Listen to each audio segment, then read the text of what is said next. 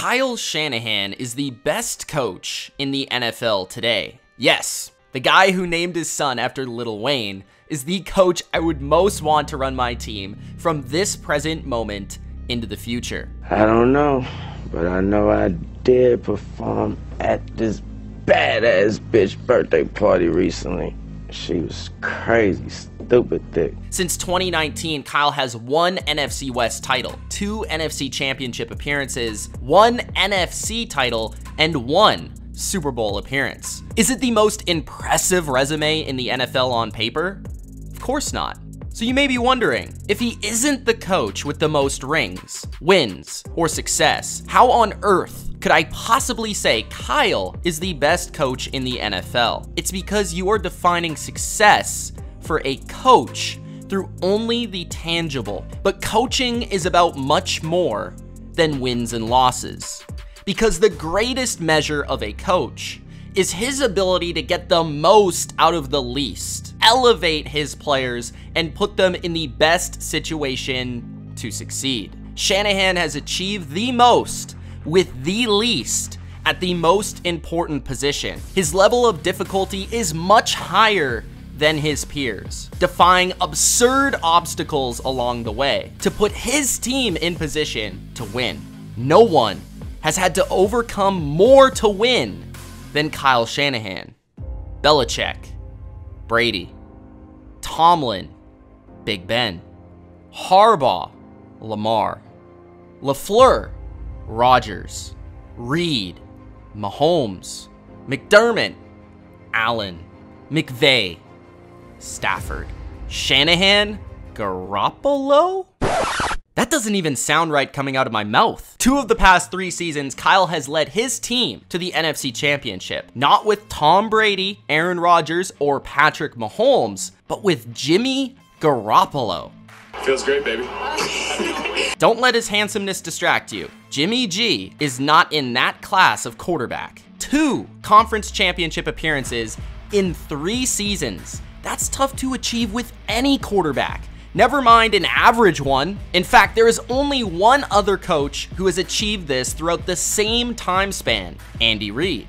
And Andy Reid, who, don't get me wrong, is a Hall of Fame coach, but an Andy Reid who has had the best tight end in the NFL, the most dangerous receiver, Chris Jones, who is better than any San Francisco defensive player, and Tyrann Mathieu, better than any 49er secondary player. Oh, and some guy named Patrick Mahomes. After Reid, McVay is the only other coach who has more playoff wins than Shanahan. But since 2019, 4 of McVay's 5 playoff wins have come with Matthew Stafford. After 2018, McVay stalled out with Jared Goff, got fed up, and moved on.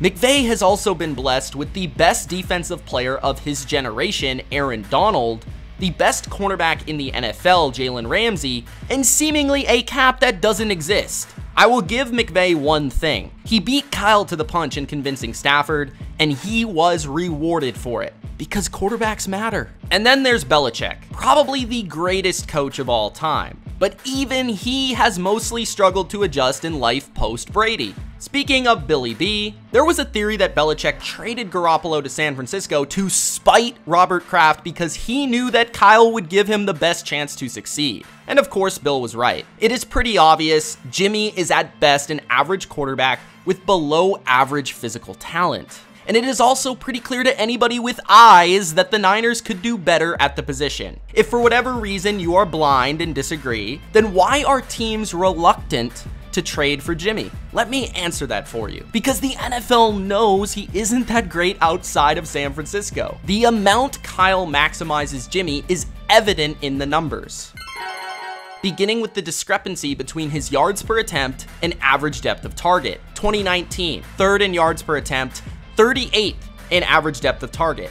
2020, 9th in yards per attempt, 41st in average depth of target. 2021, 2nd in yards per attempt, 28th in average depth of target. Essentially, Jimmy is gaining chunks of yards while not throwing the ball very far at all. In other words, a quarterback's dream. Over the last 2 seasons, Jimmy G's target depth ranks 29th and is the NFL's worst quarterback on passes thrown 20+ yards down the field. 3 touchdowns, 9 picks. Despite that,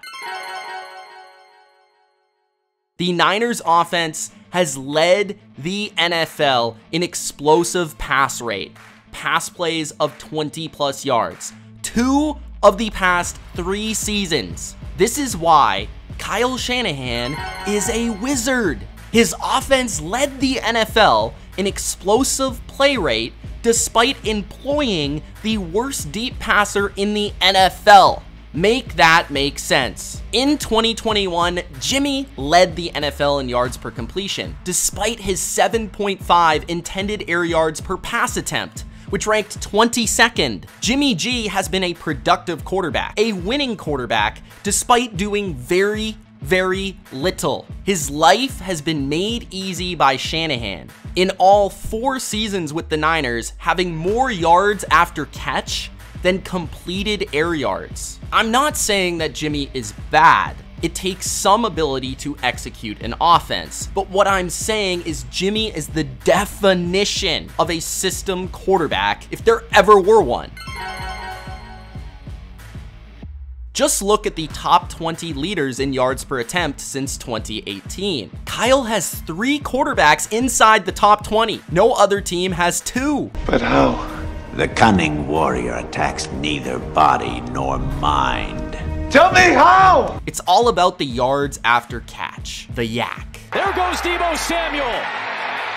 Yards after contact, stepping out of bounds. Kyle is the yak king. For the 5th time in the last 6 seasons, Shanahan's team has led the league in yak, and it wasn't particularly close. Since Shanahan took over the 49ers in 2017, they are by far the best yak team in the NFL. The only year Shanahan's team hasn't led the league since 2016 was his first in San Francisco, where he was stuck with Brian Hoyer and a roster built by Chip Kelly. And even then, the 49ers were first in the league over the back half of the season. Garoppolo himself stands in first place in yak since 2006. The top 5 quarterbacks in this metric with at least 400 pass attempts since 2006 are Garoppolo, Nick Mullins, Patrick Mahomes, Jared Goff, and CJ Beathard. Did you notice a theme there? That's 3 Niners. So when you see the quarterback leaders in EPA,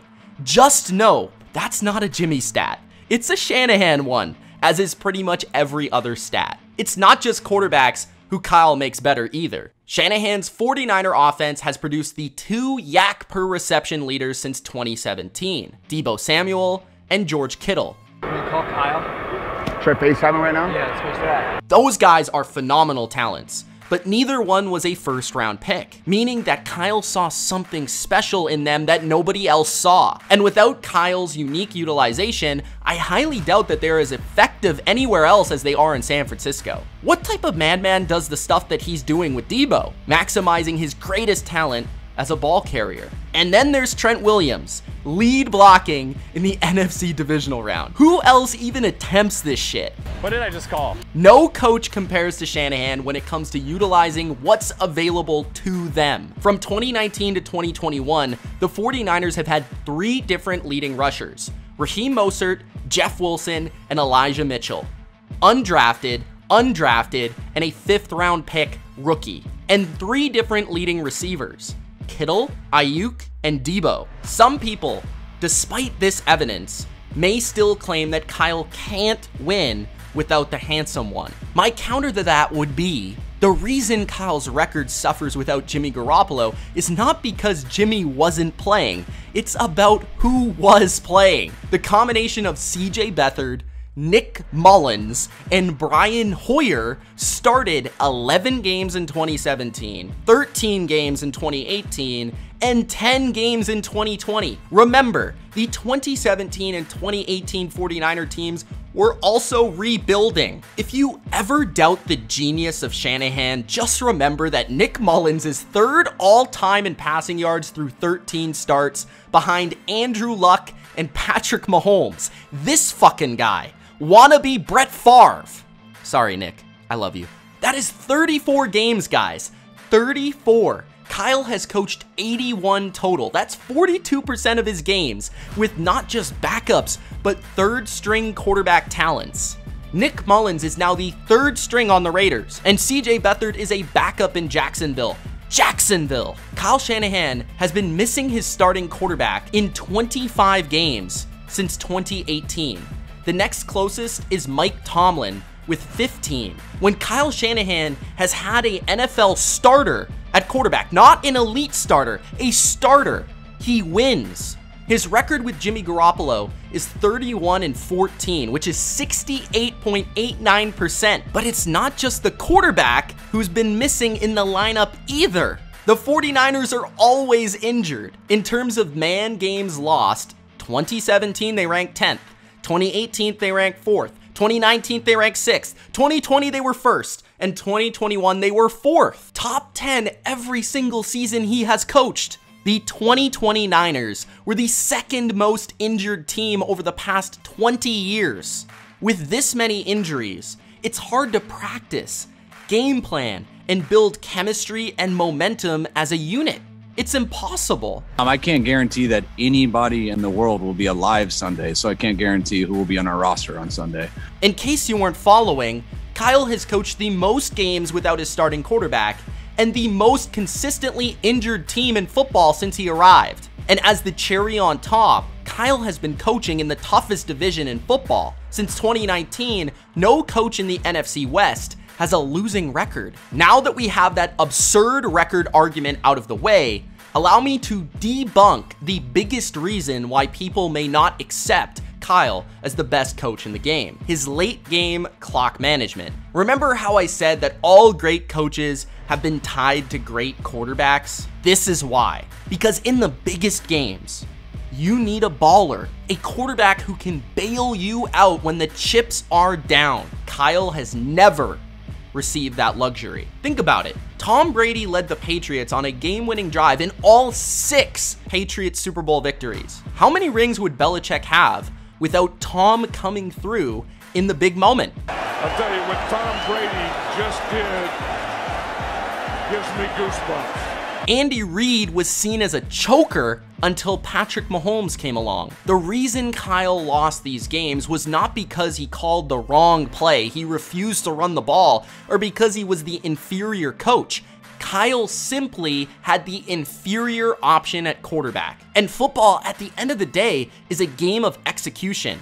It's about the players. This leads us to the enigma named Playoff Jimmy. When you look at Jimmy's playoff resume, the man has been putrid.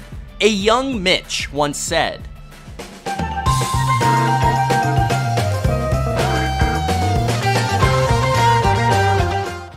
the playoffs are the difference between great quarterbacks and very good quarterbacks, the greatest to the great, and the great to the very good, and the very good from the good.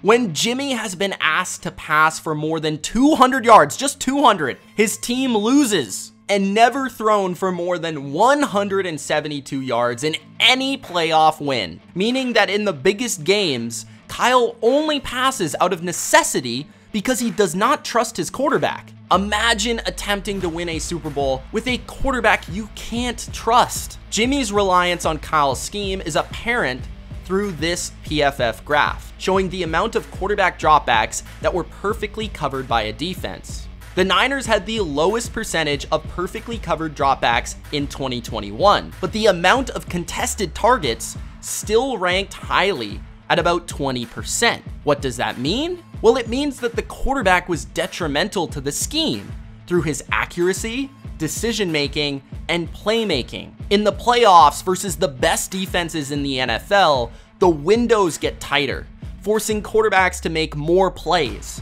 You can't afford to miss the throws that are there, and Jimmy has missed far too often. As one Bucs coach said, if Garoppolo could throw a deep ball, he would have won 2 Super Bowls already. In order to win big games in this league, you need big performances from your quarterback. You tell me the last time a coach won a Super Bowl with the quarterback throwing for 170 yards per game in a postseason run.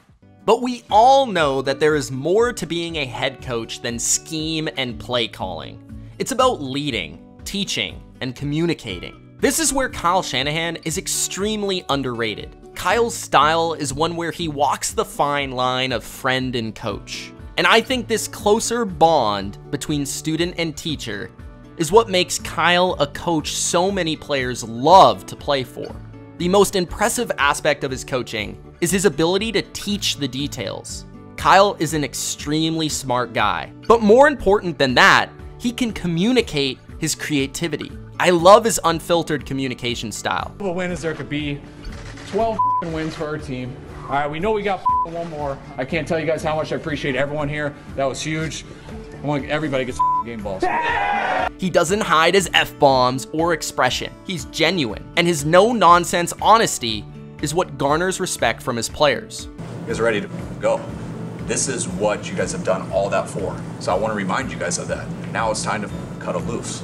You have to be a pretty awesome coach to be compared to the GOAT. Multiple people that have worked with Kyle see similarities to Bill Belichick. Scott Pioli, who won 3 Super Bowls with Belichick, on multiple occasions has gone out of his way to state, and I quote, "as similar to Bill Belichick as I've seen a coach." His attention to detail in a good way is maniacal. He's brilliant, he's driven, and he has humility to look himself in the mirror. We are going to be talking about Kyle for years. The true testament of a great coach is how he can elevate the people around him. And no one does that better than Kyle Shanahan. In an era defined by offense, there is no better play caller and offensive mind in the game. There is no coach that gets more out of less. Kyle is a generational coach, a game changer, a trendsetter. Kyle Shanahan is the best coach in the NFL today.